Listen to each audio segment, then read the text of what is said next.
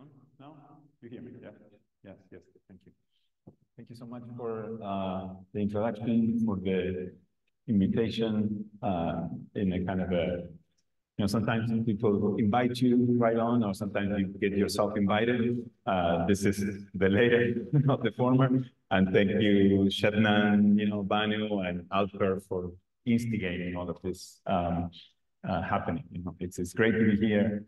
And Bilgi, it's my first time, not my first time in Istanbul. I love the city. It's one of my top, most beautiful cities in the world. And I'm really, really happy to be back and to have the opportunity to lecture here. I'm gonna try and, it's a little bit of a heavy content. Mute icons, which is the subject and the title of a recent book. I will try and maybe kind of make it a little bit more interactive if that's possible. I don't think it is, but feel free if you have any question, you have questions. You can raise your hand, or it's actually a good thing. But what I'm gonna, it's not that every day or every month, we publish a book, and a book that we believe it's actually an important document. It's an idea book, not just a monograph. And so, you try to kind of do as many things as possible to communicate and expand. This is not just any book. We're try to really mix things up. It's like part history, part monographic atlas, part kind of speculation. There's theory. It's a lot of writing, maybe too much writing. But like all good books for me, there's also a lot of good images. All images that we make. And in fact, this is a kind of book about images, and it's about our reflection on architectural images. Not like image making. More like what we see and what we actually forecast, what we put out there as architects, in terms of producing, enabling, and instigating new audiences. What do they see? What do they actually get in return? And so I will. There's a few parts of this book, but I'll stay maybe within the concept a little bit, and then we'll run through some parts. And you'll see obviously the work, and then I will finish with some projects, including some build work, which I think hopefully will put it all together. You'll be you'll be the judge. The context is a little bit the context that has been in architecture for a while now. This kind of idea of the forces of globalization and its discontents. The idea that the sort of relationship between a kind of global ambition and maybe local identity that is, that basically cuts across many parts of culture. And of course, the past 2 decades, we've seen cataclysmic events kind of affecting the way we conceive and we critique architecture. Many cultural events, and of course, environmental processes that are actually at the center of it. Like financial collapses followed by other bubble economies, huge social movements around the world. Including the US, but also in Europe and the rest of the world. And you can add to these things. And how these things can affect the change of how we see and we perceive architecture. But all of this certainly points to a challenge. To the kind of more creative and projective aspects of our field.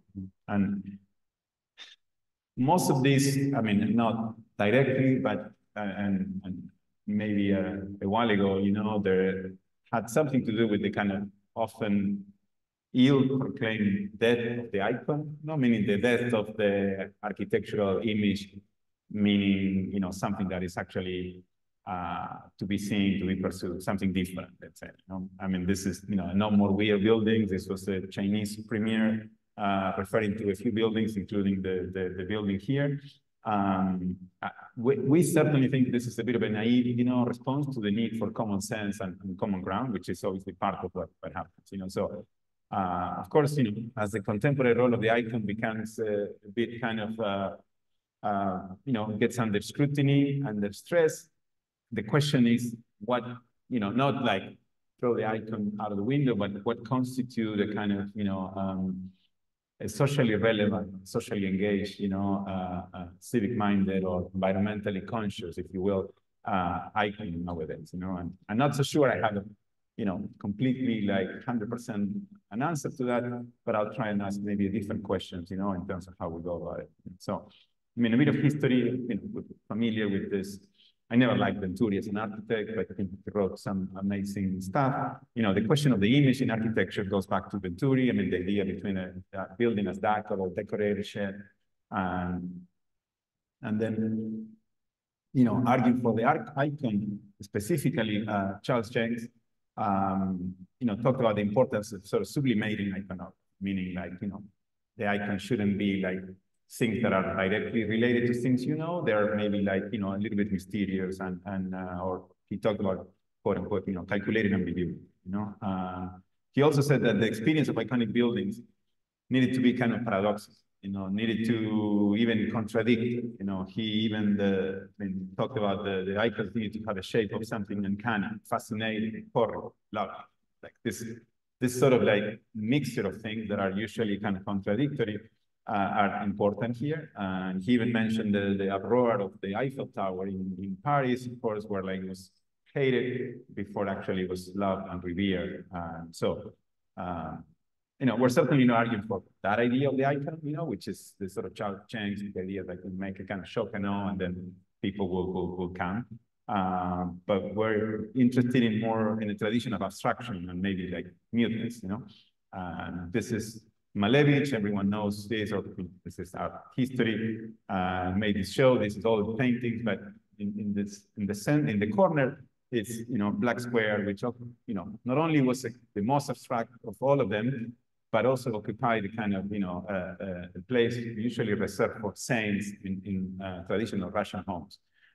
With that idea kind of, displays the idea of iconography that was known for an abstraction, or maybe an abstraction that is an ambiguously meaning, And so some of these things are interesting. This is back, of course, you don't look at this and just gonna make a project out of this, But we're also interested in the real. We're interested in, producing architecture that has a sort of a constructive tension between legibility and reticence, abstraction and realism, or like in this image, character and context. Discussing the notion of irritation, theorist Timothy Hyde talked about that the passive manner of irritation, like an ugly feeling, can only be overcome by a complete transformation of the situation by which irritation arises. Think of anything that irritates, you. In the absence of that transformation, irritation persists. As a simultaneous pulling together and pushing apart between person and architecture. It's like pulling together and pushing apart. If you can, again, if you entertain me for a second, if you could have a building that somehow could, enhance or release such a feeling, that's a little bit what we're arguing for. That's a little bit what we're actually kind of after with mute icons, the idea that you can actually try and have it both ways, And buildings, in the past have done that, of course, Rainer Bannon discussed something like that when talking about brutalist building. He's saying that they will produce an affecting image, something which is obviously visually violent. It's like something you're going to look at, But one scene affects emotion with pleasure, displeasure, or pointedly, and that mixture of both, Again, horribly lovely, if you can have it like that. And so, so we think that, balance between those two genres, mute icon is defined by this kind of dialectic legibility, maybe strange silhouette, a brutality, constructive brutality, if you can paraphrase it, and communicative nature or parent autonomy from surrounding grounded context. An attitude that is both kind of absolute and unstable, anticipating and strange, manifest, but also maybe withdrawn. These buildings can produce enduring attention by delivering a kind of persistent irritation. And so, finally, Victor Slowski talked about, in art as technique, talked about art exists so you can recover the sense of, a sensation of life, so you can make, you can bring things back to what they were when you didn't know them. He uses the phrase, to make a stone stony again. Art is supposed to do that. Architecture as well. So if you wonder how do you make stone stony again, you know, and we think like to make a stone stony again, to feel stony again, you know, to give the sort of roughness that you actually, you know, new architecture has to be both strange, but also wonderful. And that's kind of what we're, you know, setting up to do on both, you know, the book as a kind of idea, planting a seed, but also in our work, you know. So anyway, the book has many sections. There's a history section that I'm not gonna.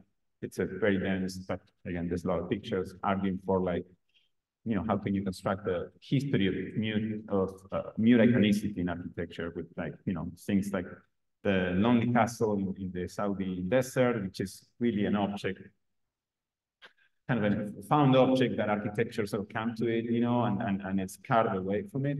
Of course, architecture can be neither solid nor impenetrable, but architecture can somehow seem or appear like that, you know?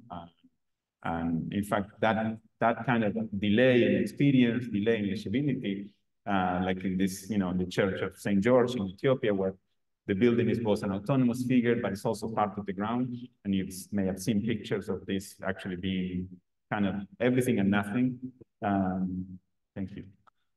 It's actually, you know, quite amazing. So, or you know, other unbuilt projects such as the Cenotaph by Newton, who appears completely solid only to be completely void upon entry of that space. You know, that Boulez actually envisioned the entire galaxy to be painted on the ceiling, you know. So, but of course, you know, mute icons or architecture cannot be a defensive architecture. These are interesting present. We love these pieces, you know, bunkers as well.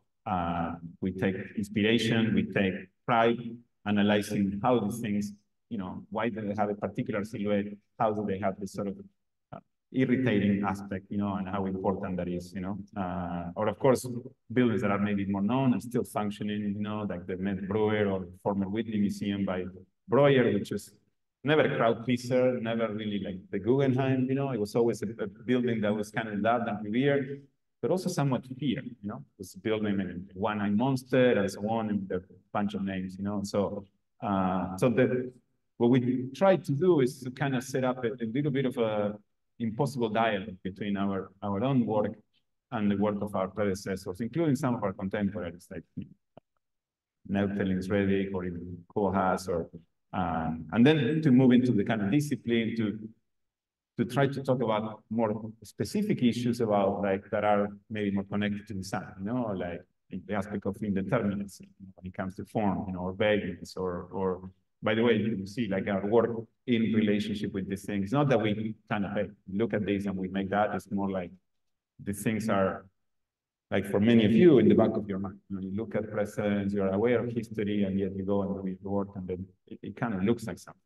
And architecture doesn't grow out in a vacuum. It kind of persists. I mean, we believe, you know, through the history of architecture, but also through the irritation and the pressure of the new.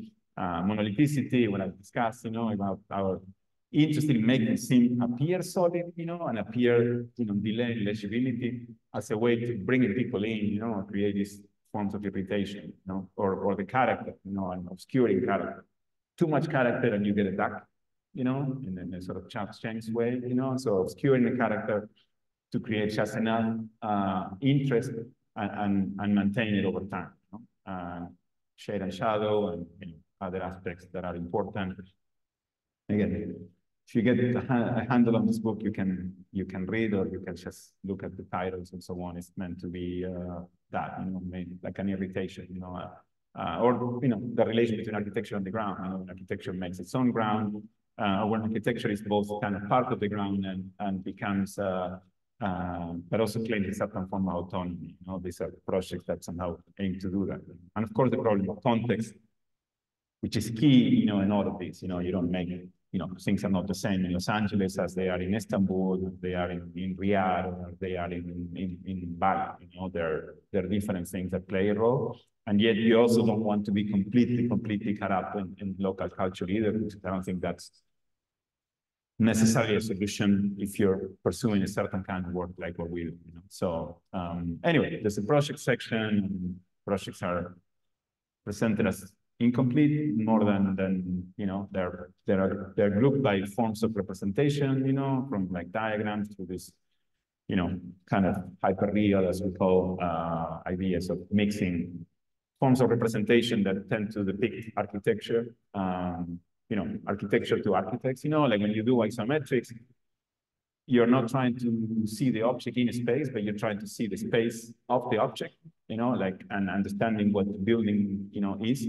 I mean, these are all, you know, some of these are distorted purposely to show these sort of oblique views, meaning like, you know, or some are like more traditional isometric, you know, but we try to do these things also to, you know, go beyond the typical understanding, to bring context, to bring aspects of it that will say, that's a symbolic, that's in Mexico, you know, some things are more abstract, you know, and so on, you know, and then you, I don't know, we like the idea of looking back and seeing how different projects from, I don't know, Bogota to Rosario to Kosovo to Mykonos, you know, share some DNA, but also are radically different as well. And so, I mean, one of my first favorite books was a scientific autobiography by Aldo Rossi. I recommend students to read it. It's beautifully written, you know, could be a little too much, but it has a little bit of that, you know, physical models, which are, in our opinion, the kind of abstractions of the real. You know, of course, they're physical things and so on, but they're usually a vehicle that is never kind of, you know, investigated on other means. You know, what, you know, when you make a physical model out of, you make a rendering and people ask you all sorts of questions about the material and so on. You make a model in balsa wood and no one will ask you like, you know, Mr. Architect, you intend the building to be made out of balsa wood. You know, everyone understands that that's an abstraction and it's okay. And in that space, there's a lot of possibilities for architecture to experiment. You know? In fact, we try to use that sometimes as a way of maybe delaying aspects of material making, material thinking, because our thought is not immaterial, but it's certainly more abstract, and material finds its way into the project. I mean, finally, you know, maybe something that's maybe closer to us, the aspect of the image. You know, we're super interested in, you know, or the real. We're really interested in photography and as an art practice. Artists will take issue with what I'm going to say, but we think photography is one of the most real form of art because it deals with the real itself, you know, and this in kind of visual form. So the work of Gregory Crutzen or Todd Heido or Thomas Ruth, it's been super influential in the way we conceive, you know, architectural images. You know, again, this is not just like a bunch of renderings. Everyone does this, and it's more about what you do in these renderings, how you look at them, you know, how you can actually make them do things that are a little bit beyond what the public will want to consume, you know, what the public or the client, you know, like we had this thing where like people say like, oh, want more kids, you know, kids with balloons. It's a typical thing that developers will want to put because it makes the building more friendly and so on. And I will say, sure, I mean, we've done it when we had to, but that doesn't make architecture better. That doesn't make it more sustainable. That doesn't make it friendlier, you know.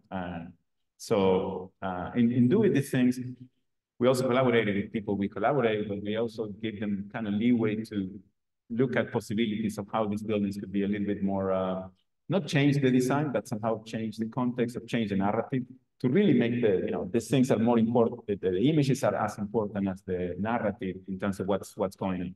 An opening night for a museum in Budapest, another museum that is kind of almost like a character in the center of the park, or, you know, really early morning, you know, where the museum is not even at the center. Another project. This is a series of 4 museums where the building appears almost as a negative, as a phantom, you know, and we spend almost, you know, a lot more time modeling and depicting the context to make our building look purposely more abstract and more muted, you know. Or even, you know, playfulness with the real, like, you know, emergency lights going off, you know, in the buildings. And I mean, you wonder what this has to do with architecture. It has to do with the way we actually see architecture, with the way we you know, perceive, and maybe the way we conceive its value in relationship with other things, you know, or even the kind of almost like a setting scene of a Hollywood movie where the building is kind of in the context. or a commentary of climate change, in terms of raining and storms. This is something that is actually happening in LA right now, which is the so-called atmospheric river and so on. It's a way to kind of somehow use your work to have a larger conversation that has to do with things going on without saying, I'm going to do all those things, I mean, no, we're going to still do architecture, and I feel like the stronger aspects of architecture we can still claim. So anyway, we're small, we're a small studio, around 10, 12 people, really kind of horizontally organized in nature, but with hopefully a kind of clear understanding of what we want to do, which is really kind of, practice globally without producing a kind of, one size fits all, I mean, we come from certain places and like Argentina or the Pampas, that's kind of our native landscape of my partner and I. And this is our home, where we practice with all the advantages and contradictions that the US, especially Los Angeles, has a sort of like a perpetual search for the new can bring, Just gonna quickly go through this project just to maybe prove a point, I mean, this is actually my school, SCI-Arc. We won this competition to design this pavilion, which is called League of Shadows, which really has three main things, to create a landmark for the school that didn't have one, to create a space that will be under shadow for around 1,000, 1,200 people to graduate in an early summer day, which we know exactly the day. And so we could calculate the shading incidence. And then, added it to basically try and stay away from people when you're not really using it, not to become this sort of dead space or dead icon in the middle of the parking lot, but rather do something that actually is the opposite.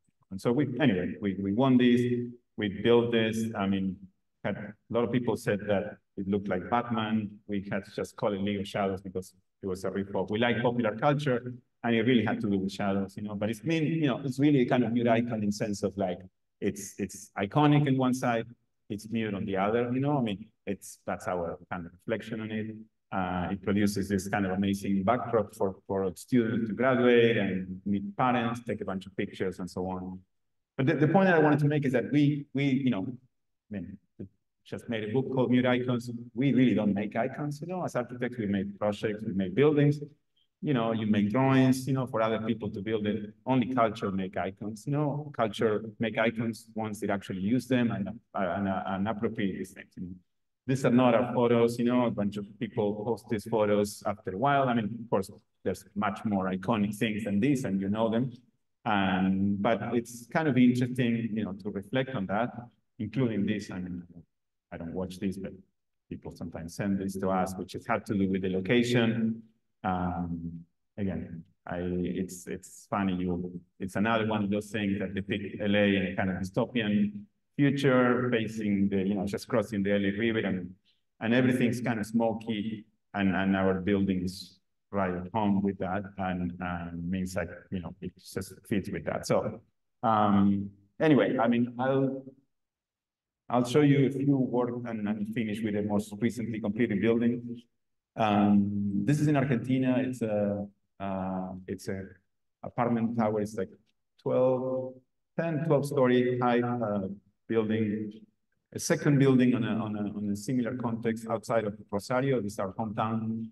Rosario is like a 1 million person city, and we wanted to, this is all about the kind of envelope, about the actually inside-outside space, which really had to do with like how to create balconies that will be more than just the typical kind of extrusion out or the kind of developer-oriented formula, which seemed to go a lot, happen a lot in South America at least.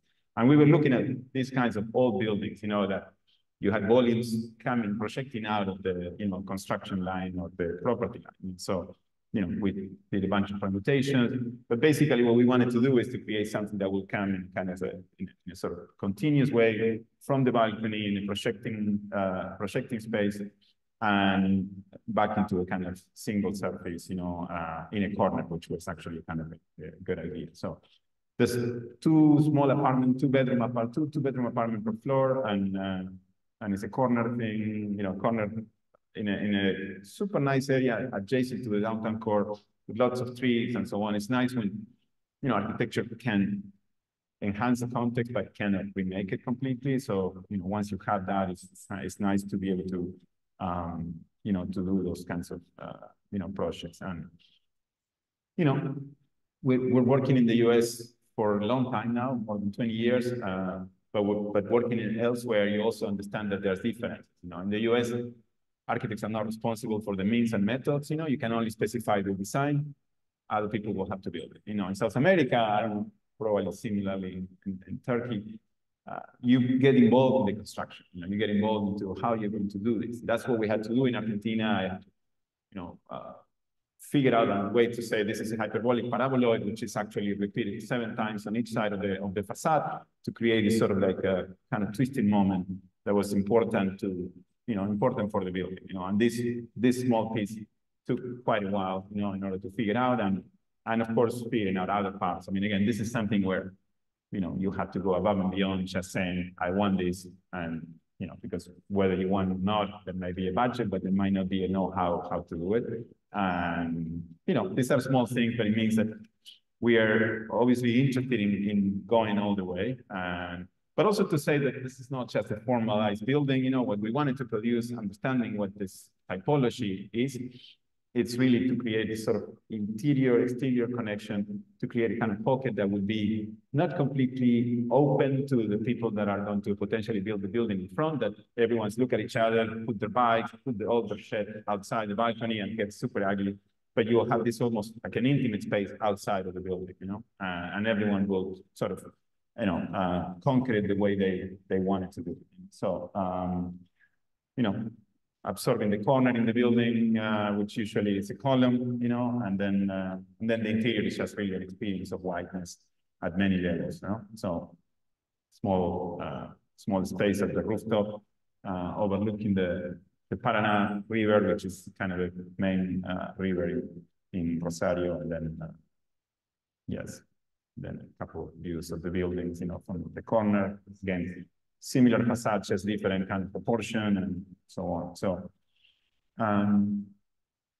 this is another project recently, and we lost this project right in the final for a university building in outside of Los Angeles, in a very kind of closer to the desert, so it's kind of warm, I mean, the interesting thing of this building was really kind of our approach to, they really wanted a sustainable building and so on. And we wanted to just not do another thing where you add a bunch of fixtures to make a building sustainable. We wanted to make it party. We wanted to make it the project itself that would actually operate like an ecology. So anyway, there's like four C's, context, this thing needed to fit and fit in and stand out.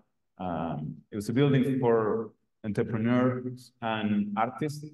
They were going to collaborate. It wasn't very clear, the program.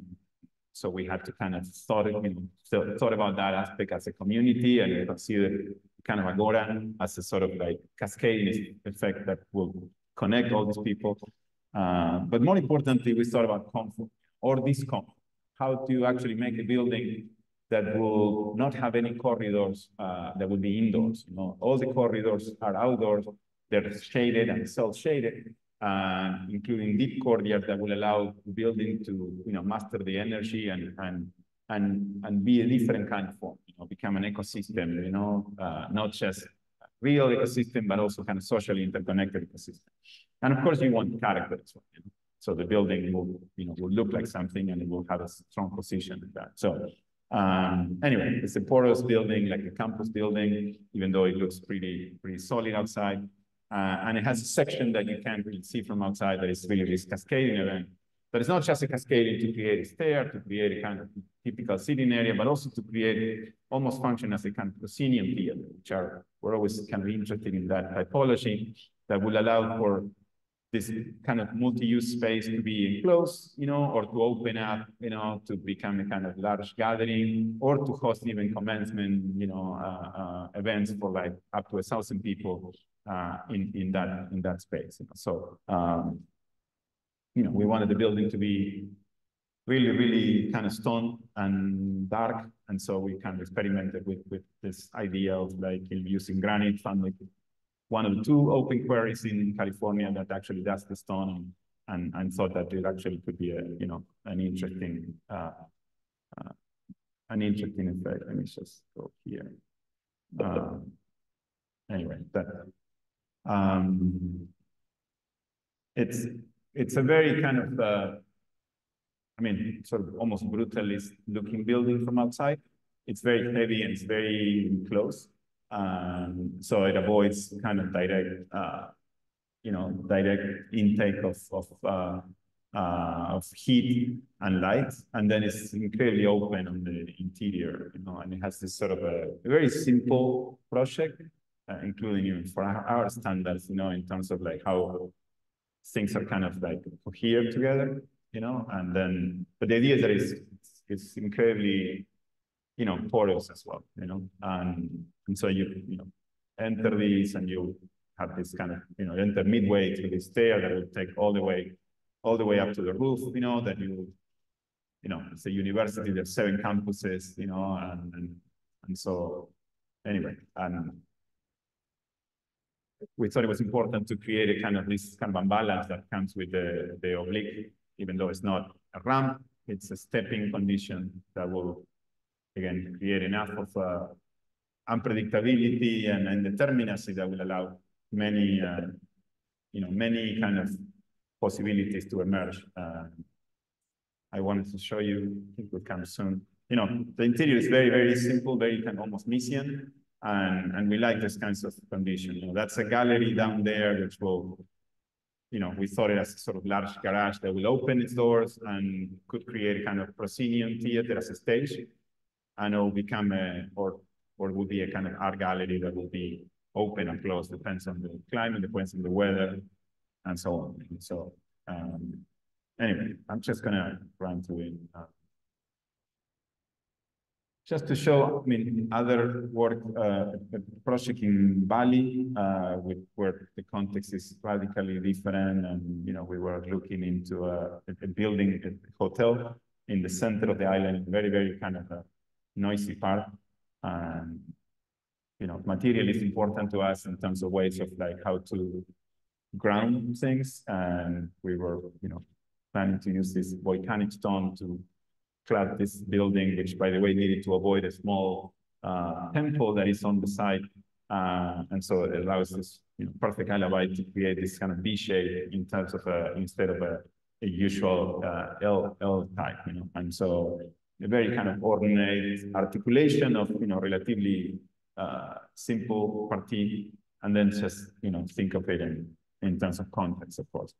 I'm gonna run through this. I'm not gonna just another project in Los Angeles and of medical building in Glendale, just to show some, you know, a little bit of the process of like the many permutations that often take place, and you will say, well, they're all the same, and they are and they are not, you know. It's like it takes many, many different variations, and each of them, I mean, they look, you know, all the same, but they all have small variations in programs and so on.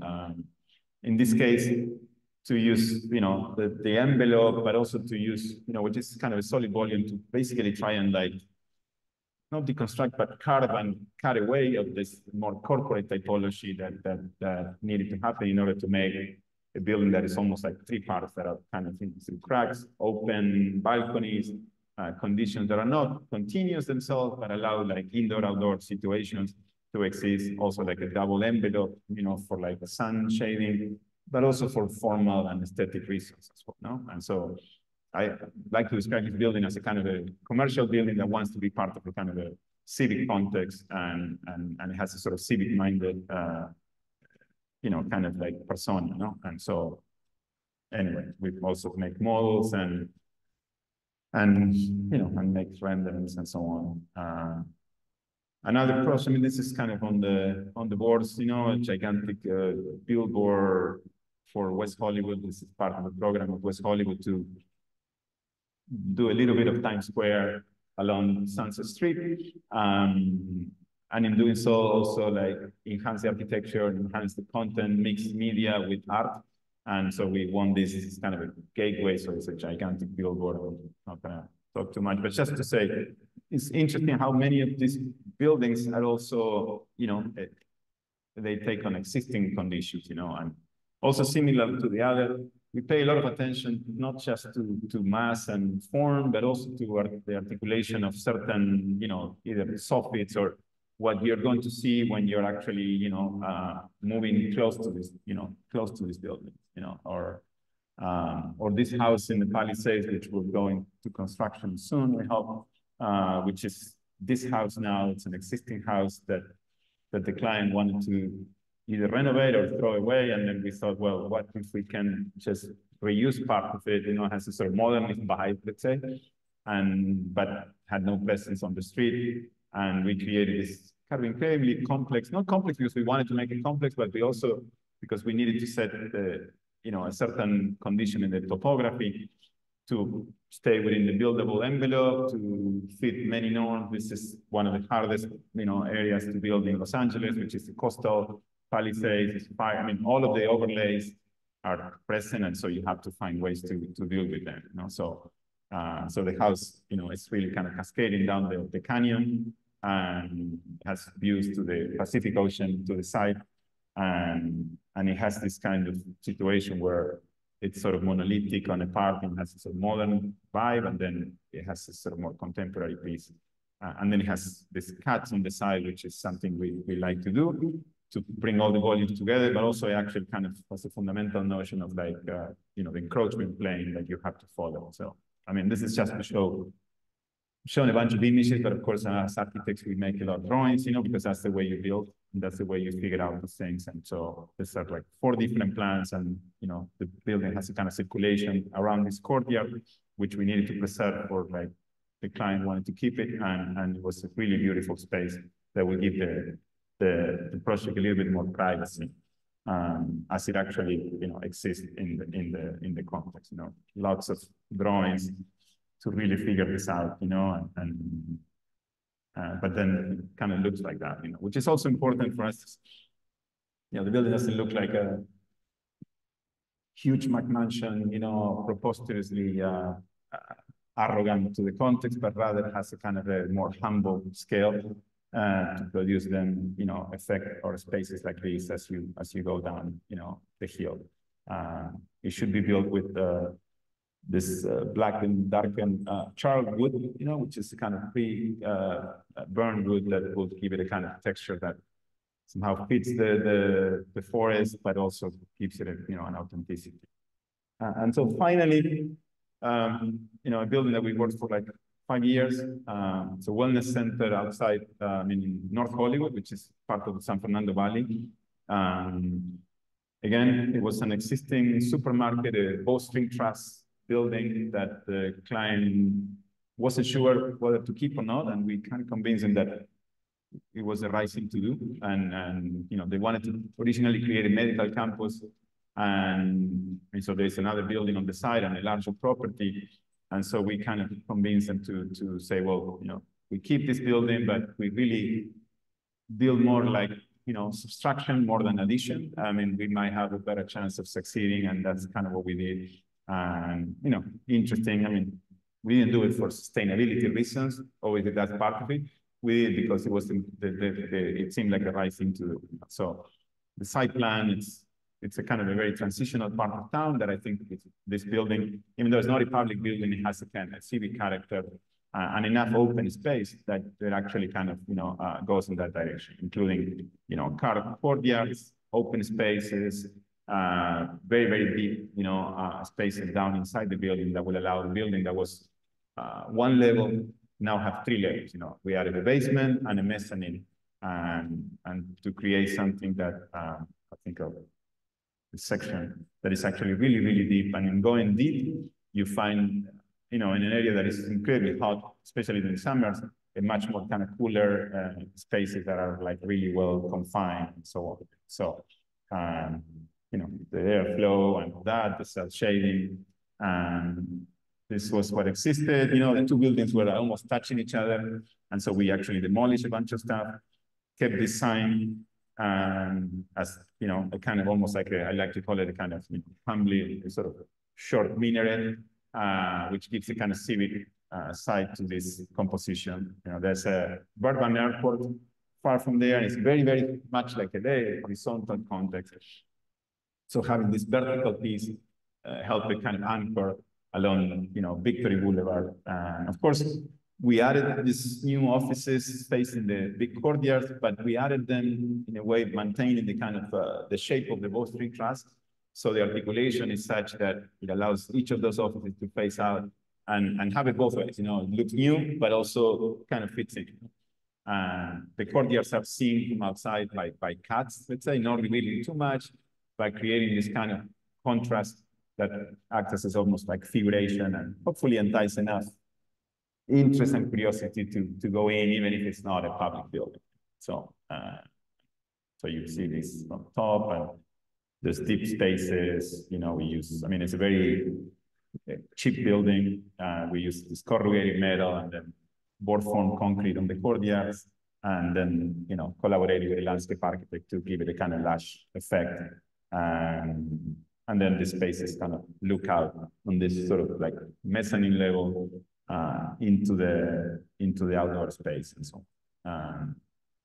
And then you have this kind of more like nude views where this thing has a kind of more processional aspect, which is interesting, as it reveals a kind of more sectional activity, which is when you actually see it from the courtyard. So, and of course, we like, I just figure, we like, when you finish a building, you take photos, you try to somehow project what you had in mind when you made it, and hopefully see if it matches or not the ambition, and also use film, try to stay true to your guns in terms of like, you can't control the way the public is going to see this, but you can at least control the way you're going to put forward and somehow connect context back into the building, including this very informal strip malls that exist there, and then just focus on details and the totality and so on. So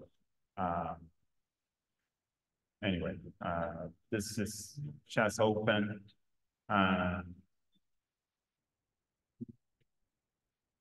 So yeah, I don't know. It's, I guess part of doing these things is obviously you don't know what's going to happen after, but you have to almost kind of educate the audience, by doing these things to see how these things work. Most medical or buildings are enclosed and they don't have outdoor spaces and so on. So we have to like,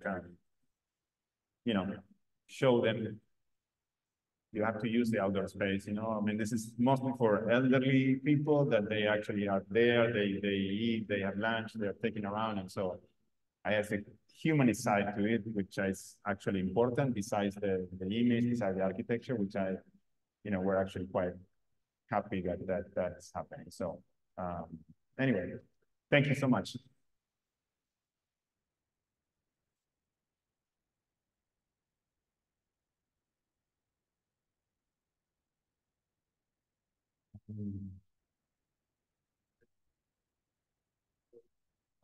Again, thank you very much for accepting our invitation and for this very informative presentation. If you accept, maybe some students have a question they would like to ask. Yes, absolutely. We'll give some 5 or 10 minutes for that.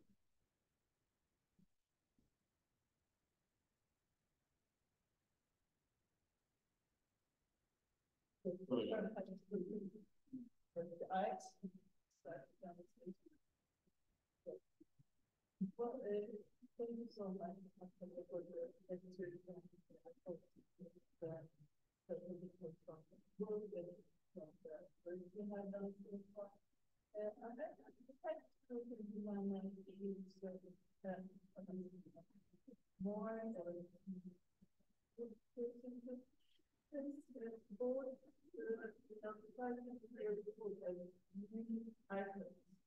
And your introduction is like amazing. And this is some emphasis on the identity of the starting to perhaps don't know what a building is in our contemporary recent times, long as I think so family of men and of a different way of understanding. And understand again, design is architecture is good psychological, but still keeping up certain functional aspects of it, like a germ or something inside of it, you can write it somehow, like you have to do it. Yeah. But I think present more or less the germ is hypercharacteristic.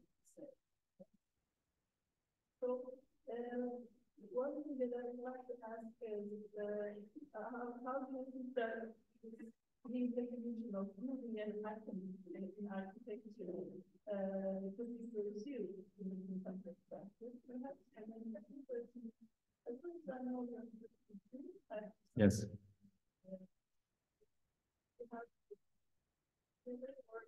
My partner teaches at UCLA. Yes. Yes.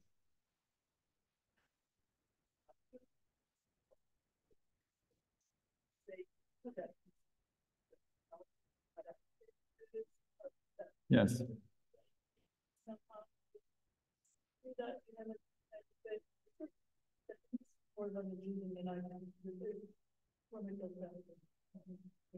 Yeah. I mean, to the first question,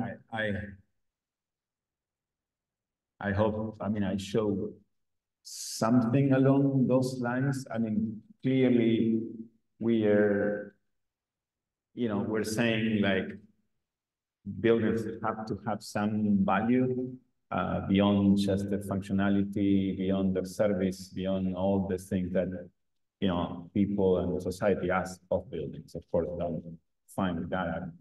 I'm a licensed architect, but then what that value is and how we perceive and we assign value to that character is often skewed by what people say, or like more glass makes the building more friendly, more transparent, stuff like that, let's say, which then of course, sustainability came and it's like, oh, we have to make less glass, but then you don't want to make it bunker either. But, I mean, this is a bit of an irritation to say, not to say, hey, we're going to build bunkers now, and sure, they may be cool inside, but then they're very defensive.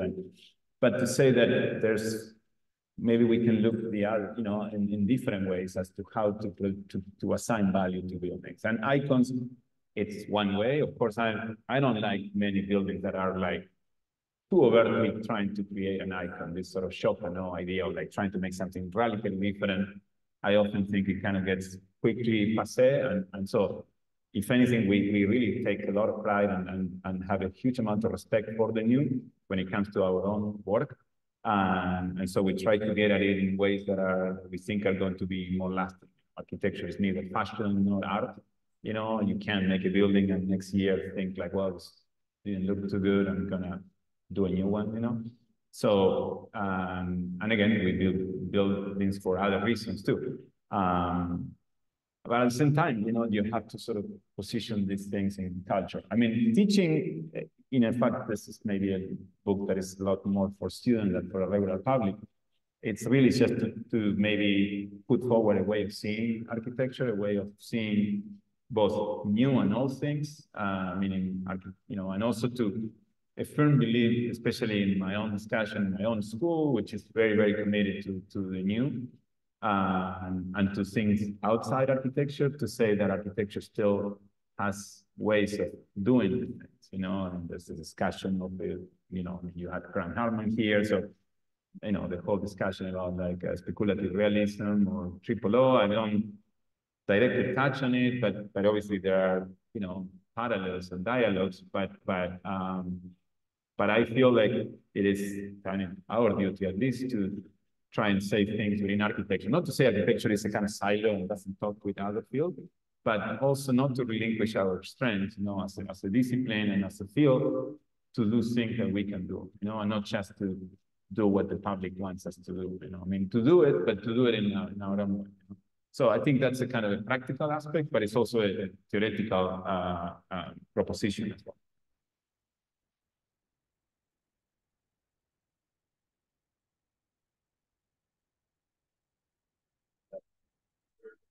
planning the context even, totally allow order to do this kind of approach to change our concept, and also not the culture itself, filling the itself, but the question of that the degree. And I was thinking about what about a third dimension, something like the users or the people around, how to they contribute to the design of the space itself. And I thought of an example, something in the case like in China, for example, where you have a huge mix between culture and modern architecture, so to speak, but also you have a lot of these kind of human scale, like all the different kind of architecture where people don't need fixed shop.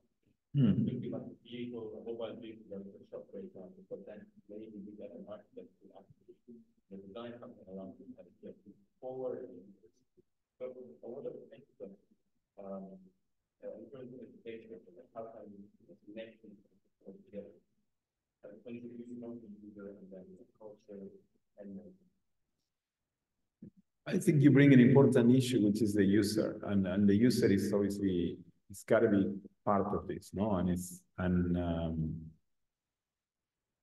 like they said, all all our projects don't happen in a vacuum. There are like clients, they have demands, but the demands themselves, the user themselves, are not going to do a thing for you if you don't bring, some of your own stuff to the party, It's like you're going into a fight, you have to fight, and you better know how to, otherwise they'll beat you down and you become, and you become just a kind of, or you're just being responding to things that are being thrown into you, So I'm purposely not talking about many of those issues. I mean, I do talk a little bit about like, the client wanted a sustainable building, or they wanted a campus, but then we found our own way to respond to that, and sometimes those ways put the people, the users, in a bind that, because they don't know if they can take it, and I think this is the point that is important, like the university people, the stakeholders, they wanted a sustainable building. And yet they had a lot of questions, and we had to bring, Bura Hapo to the meetings to say, how is the air conditioning going to work? I mean, this is like pre-programmed, right? And they wanted to know how the air conditioning is going to work. And I said, the air conditioning is going to work. I mean, if you don't believe the architect, bring the mechanical engineer to say they're going to do it this way, and with the diagram, and we prove them, because it's not a regular building. And again, they have all the right to ask, if you're going to invest like whatever, $40 million, on a building, you have to know. But, it means also sometimes you can't just like answer everything you're asked, and because sometimes the questions are wrong, and sometimes then you can't have, whether you have the right answer. If the question is wrong, then you have to ask, a different question, and educated in an educated way, politically educated ways, you want to kind of tell them that instead of doing this, why don't you do that, And so I feel in that position, I think the architecture is a complicated, field, because, we're associated with politics, we're instruments of power, but you do have to find ways, maybe covered ways of pushing back to it in ways that are like important, that keep our power intact, not autonomy, but to still be able to produce value for culture, not just for whoever is paying, Thank you.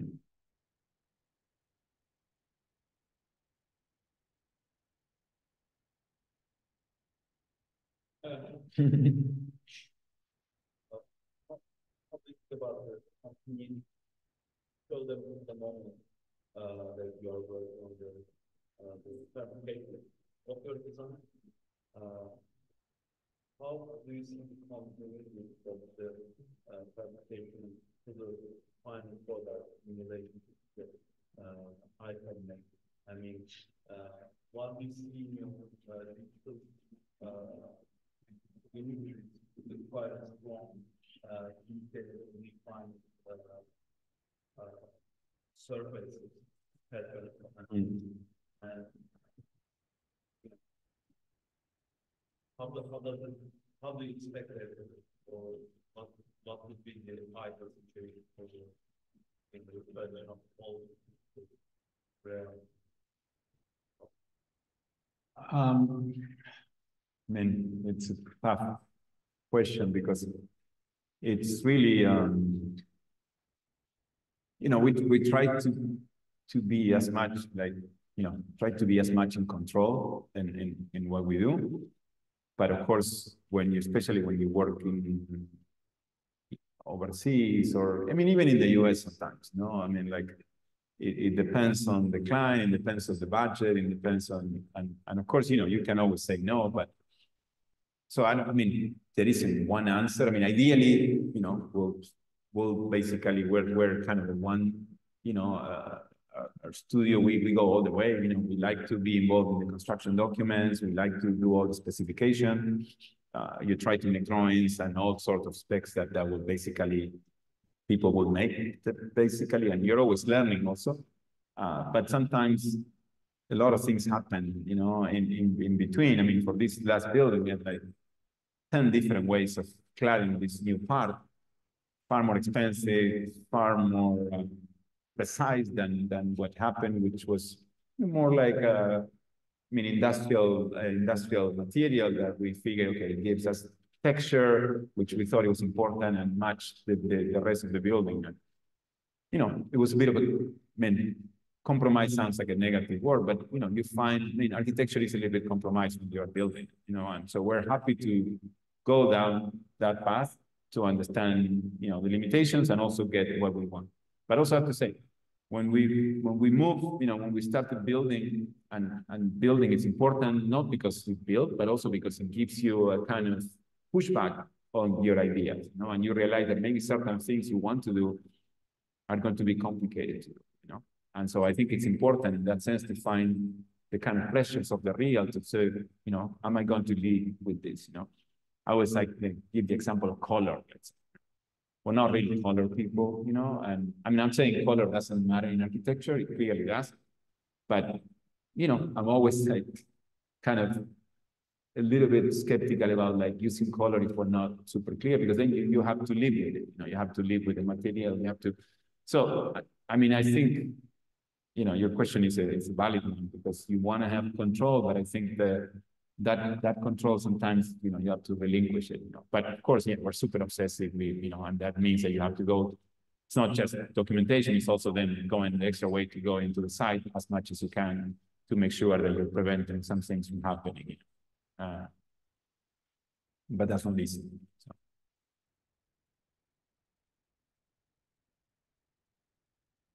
Thank you very much. Oh, thank you.